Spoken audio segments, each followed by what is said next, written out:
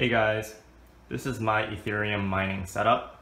So recently there's been an Ethereum mining craze and all the AMD graphics cards have been bought up to mine this new token called Ethereum. It's like a variant of Bitcoin, but what's good about this one is that no application specific miners can be used for it and only graphics cards can be used. And so I decided to give it a try for myself. So here's my setup. I have an MSI RX580 and on a external PCIe riser I have an R9 380. And together these two cards use about 500 watts and produce $10 of Ether token a day. And so after 1 month I should be expecting $300 of Ether token and about $60 of power usage.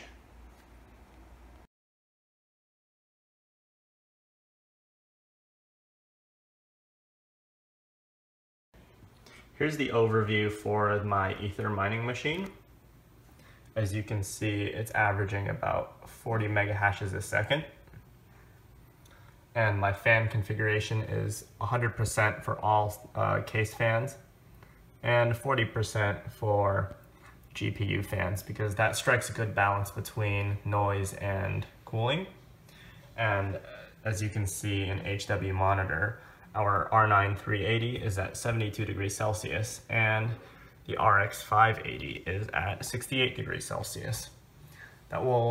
It's not too high of a temperature, but it's not too low, but it will definitely extend the lifespan of my mining hardware.